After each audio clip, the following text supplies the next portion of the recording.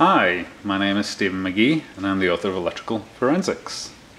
And we're here to look into electrical grounding systems in thunder and lightning storms. And anyone who has looked at an electrical grounding system with an oscilloscope should have seen this effect occurring. And what's actually going on is there's a thunder and lightning storm in my area right now. And you can see that the electrical grounding system is shown in yellow.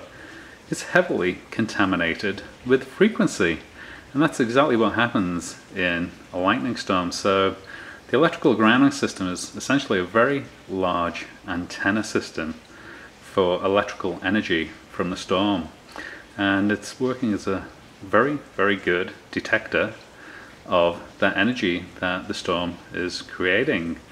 And those spikes will actually cause frequency emissions to occur from the electrical system, and it's a good reason not to sit near your electrical cables and electrical equipment during lightning storms, because you may actually find you're getting a radiation treatment from all of those frequency spikes that are occurring on the electrical system. So that was an interesting effect of electrical systems in lightning storms. I hope you enjoyed the presentation, and I wish you the very best of health. Thank you.